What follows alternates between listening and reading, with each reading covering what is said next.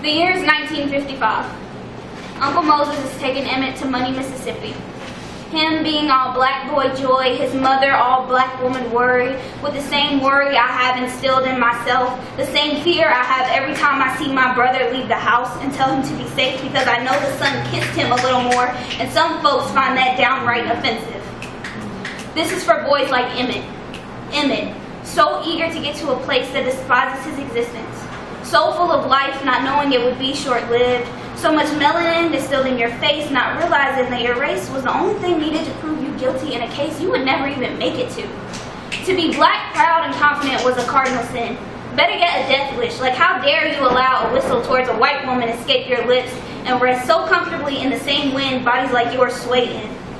But your boyish charm was not impressive to the white man with a god complex and devil-like tendencies. So you casually became a casualty as you lay shot, beat, bruised, and held down in the Tallahatchie River, because Massa wanted to see how well you could really wade in the water.